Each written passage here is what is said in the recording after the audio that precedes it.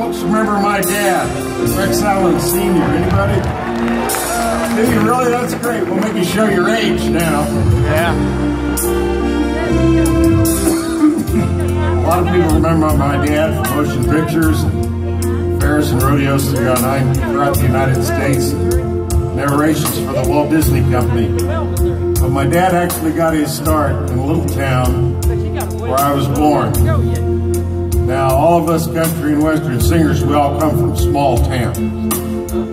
Yes, we do, sir, really. We do. I mean, Minnie Pearl came from Grinder Switch, Tennessee. Now, that's a little bitty place. And last spring, the tornadoes went through Grinder Switch, tore out both outhouses, everybody left tank. Well, they didn't have anywhere to go anymore, they had to leave. And Dolly Parton? Well, it took 2 towns for Dolly, you know? Now, you guys are pretty hip. I did that joke last week in Nashville. It went right over their head. We stopped the show and did 2 hours on animal husbandry for that. I don't know where they Me, I'm from Chicago, Illinois.